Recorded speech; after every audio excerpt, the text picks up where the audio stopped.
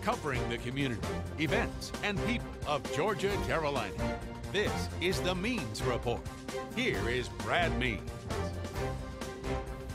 Hello, everybody, and welcome to the Means Report. So happy to have you with us on this Sunday. We promise to make the next 27 minutes or so of your life worthwhile. And what else do you have to do? It's been raining for like a million straight days in Augusta as of this Thursday afternoon taping, and I'm sure it'll be the same come the weekend. But anyway, we hope that you stay nice and dry inside and enjoy the Means Report today. We're going to talk about an issue during the bulk of this broadcast that impacts every single one of us, and that is transportation in the great state of Georgia. And there is no agency that is busier at the moment or in the future than the Georgia Department of Transportation. And we have two of the leaders of that agency with us today, the gentlemen who help decide what goes on our roads, bridges, waterways, and airports. So you'll want to stick around for that segment. You'll learn a lot, I promise, and you'll get a better feel for what's going on transportation-wise and road-wise right here at home. Also, how about this? Teens making a difference. We have several stories to prove that kids are doing good things in the world. It'll inspire you to have hope in your teenager under your own roof once you see what these other youngsters are up to, including one who decided to just take the opposite approach from all kids when it comes to social media. Those stories coming up on the Means Report. But first, as promised, we're going to begin with the Department of Transportation. And as I said, there's a ton going on when it comes to that organization that controls more than $2 billion, with a B, of your tax dollars. That's how much cash goes out when it comes to keeping things running smoothly in Georgia. Don Grantham is the chairman of the State Transportation Board. He's also a stranger to no one in our viewing audience, a longtime civic and political leader. Don Grantham is with us, and right alongside Don is Russ McMurray, Commissioner on the Department of Transportation. And Commissioner and Chairman, thank you all both for taking the time to be with me. I appreciate it. Thank you, Brad. Thank you. And before I want to ask Russ a bunch of questions about projects that are going on out there, but Don, first of all, you just helped clear the way, you and your fellow Transportation Board members, for a gigantic chunk of money to go toward helping Georgia. Yes, we did, Brad. We had a request from the governor for us to approve a budget that included $750 million, and that was provided by the HB 170, which was a bill passed last year. Yeah, that was the huge bill that the General Assembly approved, and it does give a lot of money. There's another $800 million if you can stretch that $750 out till January. And then it's all going to go in that $2 billion pot to help us. Now, you said something scary after the Transportation Board gave that money. You said you're going to see cones and barrels everywhere in Georgia. Russ, that's bittersweet because it feels like they're everywhere now, but that's a good thing, right? Absolutely, it's a good thing, and it's such an important day in Georgia for what the legislature did last year, or earlier this year rather, in passing this transportation funding. And of course, this area in the central Savannah River area and Augusta, Richmond, and Columbia County, and everybody around has already been positively affected from the TIA or T-SPLOST that's ongoing.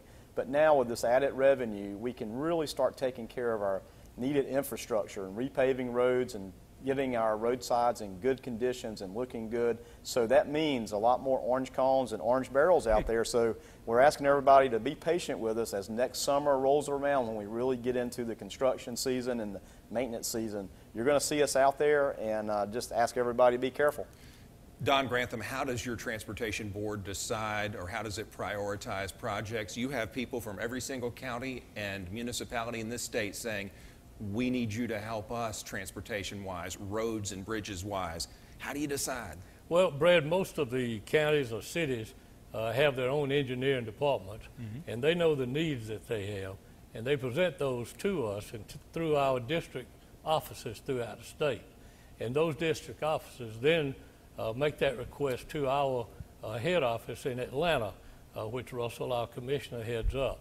From that point, it is brought to our board with a recommendation based on the need for that county. And based on what our staff provides for us, then we either pass or we do not pass. 9 times out of 10, we pass it because we know these members of our staff are very qualified and they bring us the right things to do. Is it something that can ever be handled via phone calls or email, or does all this officially take place at those Transportation Board meetings? The majority of the approval of projects take place at the Transportation Board meetings. However, there are some projects that are given a fast track, and that's based on a request by the district board member or by the city requesting that particular project. A lot of your money for maintenance comes from gasoline taxes on both regular and diesel gas. It comes from truckers, from electronic vehicle owners, and from people who stay in hotels. Are you starting to see that newfound revenue kick in and help your bottom line? Indeed, what the Transportation Board just passed this week was the direct effect of those revenues that came in from the change in the fuel tax and the fees that you mentioned, which is the positive impact of about $750 million additional dollars over the already budgeted about $1 billion. That is a lot of money, and we take that very seriously to make sure that we're good stewards of those taxpayers' dollars and those fees that are coming in now, such that we can deliver for the citizens of Georgia. Because as you just asked about where do projects originate from or how do you get the word out, there's needs everywhere across this state. Every city, every county has needs. We have needs on the interstate right here with I-20 being such an artery for the commerce of the state, how critical it is. And the other thing, sort of going back to where those projects originate from, all the viewers here today can, if they see a project or a need, they need to reach out to their elected official, let them know what that is. They know how to get those channels of communications back to our State Transportation Board members, to our planning director who's appointed by the governor, Jay Roberts, is doing that role, so that we know, I mean, we know a lot of these needs, but as things change and emerge, a project can originate from anywhere, and that's sort of the beauty of it. It can be very organic, of a local need that gets spread and understood and then can become a reality. A lot of people in the transportation business, Don Grantham, probably look at you, both of you, and see dollar signs, as well they should, because of all the revenue that's there to be spent. But my question is, how close can contractors, paving companies, get to you? You mentioned the local engineers come forward with their wish list, but then the men and women who do the work, how do they get a piece of the pie? Well, the way they get it, Brad, is that these bids are put out, and we have to do that based on state law. Well, all of these contractors are certainly looking for the projects that they can handle best and provide the best bid that they can for us.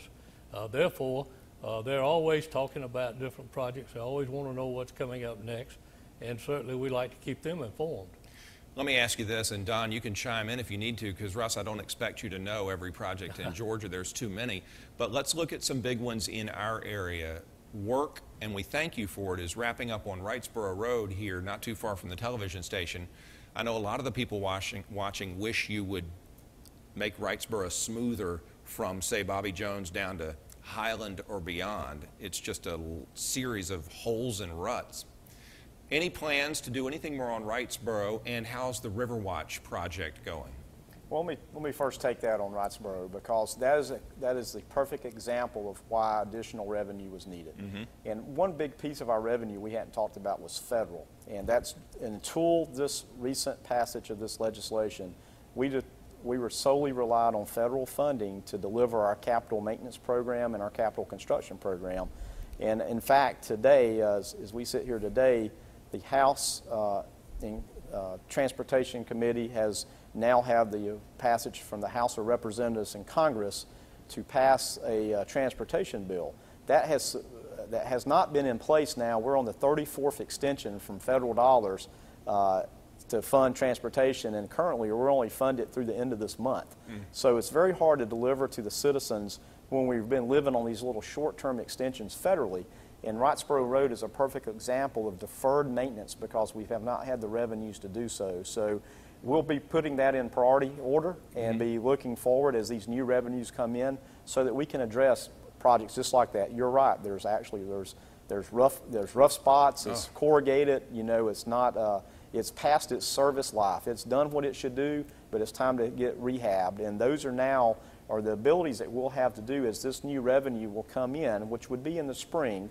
That's when this first revenue would actually be available for us to use. So we're preparing now, getting up quantities, putting project lists together, and working our way so that when those revenues are available, that we can get out and start implementing very soon, bidding these projects out to contractors, getting that low bid, the best value for our taxpayers, Sure. and getting the work out on the ground, which results in those orange cones. What about River Watch? Are you pleased with the way things are going as they resurface and extend that roadway? And are the people who live along it okay with everything? Well, we're pleased with it, Brad. We have a good contractor out there in the Snell company that does the work for us. Certainly, we're going to make some people not happy. Right. But you have to look at it that the orange cones are a sign of progress, and that's what I've always said.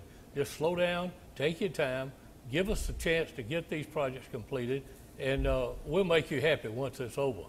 I want to drop back to the Wrightsboro Road project with you, if you Yes, don't sir. mind. Yeah, please. And that is, Russell touched on it very, very smartly from the standpoint of federal dollars. But projects like Wrightsboro Road, like Highway 56, like Windsor Spring Road, have been on the shelf for a number of years because the local city, the local governments did not have the matching dollars that they needed to get those federal funds. Well, the TIA program gave us that opportunity, the Transportation Investment Act. And when we passed that locally, as you well know, that gave us dollars that we could put into certain projects to match the dollars needed for federal funding. Therefore, Wrightsboro Road, Highway 56, and Windsor Spring Road has become a TIA project for us. I'm not going to overlook your buttons that you're wearing, your pins that say Drive Alert, Arrive Alive. Sadly, the state of Georgia reached a milestone last month that it didn't want to reach, 1,000 deaths on our roadways. What's the DOT doing to try to improve safety or at least awareness? Yeah, well, thank you for that. And let me touch on that because this is a serious, serious issue that's going on in Georgia. In fact, today we're over 1,150 fatalities on our road. One thing that we've just started back in February throughout the agency is making sure everybody knows that that's not a number, that these are lives, these are affected families. And so we put all our efforts into safety in all that we do. And we can do more. We do a lot of things already for safety. We actually, when we resurface roads now, we bevel the edges of the pavement. So if somebody runs off the road, hopefully they can recover. We're putting a lot of money into fresh stripes and signs so that you have good visibility out there, especially when it's been as rainy as it has been this week. We need all the help we can get in seeing the stripes on the road. So we have to continue to make those investments. But right now, the data and the statistics we're seeing are things that are not really capital kind of projects or really tangible projects, but the data is telling us some disturbing things. First, we're only seeing about 41% of the fatalities are people wearing seat belts, that we can determine that people are wearing seat belts. So we all know to buckle up. I can't believe people still don't. Buckle up. And when you see that kind of number, it just really gives us concern. Secondly, is we're seeing about 49% of these fatalities thus far this year are single vehicle accidents, meaning nobody else is involved. For whatever reason, people are losing control of their vehicles, running off the road, hitting objects, overturning, or for somehow being a fatal crash. And when you see that number, that's a much higher percentage than it's ever been. And we don't have direct correlation, but we like to think statistically that it has to be a direct correlation to distracted driving. So we are really want to be focused on that. We've partnered with several cell phone providers, again, to message and campaign to make sure people know to put their phone down, to turn it off. Number one, just turn it off. And there's apps for that, as they say. So please, get the app that turns your phone off when you get over a certain speed. And just not be distracted by that text or call. It's not worth it. Even the data shows that just talking on the phone is a distraction, even hands-free. So hands-free is better, but if you can just avoid it altogether, it's significant. It's a big deal. Please forgive me for interrupting. I don't want to run out of time. There's so many issues to cover with the Department of Transportation, and I'm glad that y'all are covering them with me. And please heed what Russ said, folks, and put those phones down when you're driving. Look into the future, Don, if you will, and talk about some things that are on the horizon. I saw recently where bridge work is underway on the Fall Line Freeway. We've always dreamed of this fast, efficient route from Augusta down to Columbus.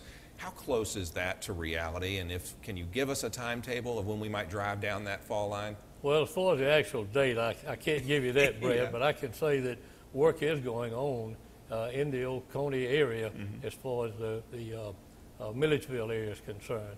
And that last 9 miles, I believe it is, being worked on, called for us building 11 bridges in that 9-mile stretch.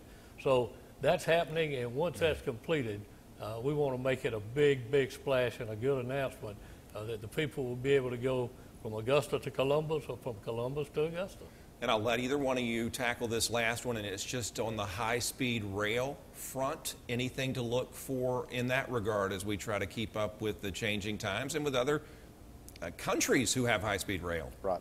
Actually, there's a big initiative on the southeast for the southeast corridor, working with Virginia and North Carolina. They are in a intergovernmental pact or interstate pact. South Carolina and Georgia has been to the table now talking about that, trying to learn from where they are. Obviously, Virginia is a little bit further ahead, and North Carolina has rail service already. So we're working through some environmental work now. That's always the first front that you have to do any kind of you take on a project. So we're looking at Atlanta to Charlotte right now. I've been under that study, obviously, probably a year ago or so. You may remember some public meetings talking about that and looking at which route it would take. Well, we can't determine any route until you sort of do an analysis of what all the impacts are. So we're working through that. It's actually several years of work. The reality is it will be many years before anything is implemented, but we have to be thinking about the future. You're spot on in thinking about what does our transportation future look like. Rail obviously is a component of that has to be considered, give serious consideration, and then work forward from here. Russ McMurray, Georgia's Department of Transportation Commissioner, and Don Grantham, State Department of Transportation Board Chair. Thank you both for being here. I have about a zillion more questions, but you're probably glad we ran out of time, but I appreciate both of y'all being here. Yeah, absolutely. Thank you, Thank you for doing it. Absolutely, and be safe out there, everybody. When you see those crews, be careful. When you see those cones, think of these two men. That is what they are all about these days. When we come back, teenagers who can inspire you. Yes, it's true. Gather around the television with your youngins. We'll be right back.